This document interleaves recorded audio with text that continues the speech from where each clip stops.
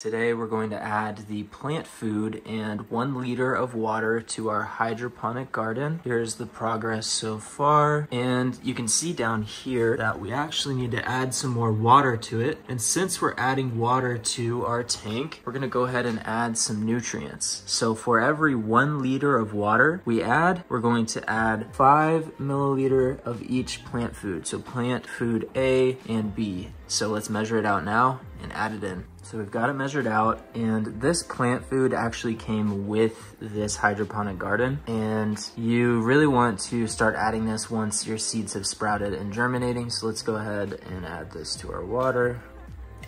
And now we can take our water and we can go ahead and add it to our hydroponic tank. To add the water, you actually just lift this up and add the water in. And I already did it, so you can see down here that we are going up as the water drains down to the bottom tank. So that's how you add nutrients and water.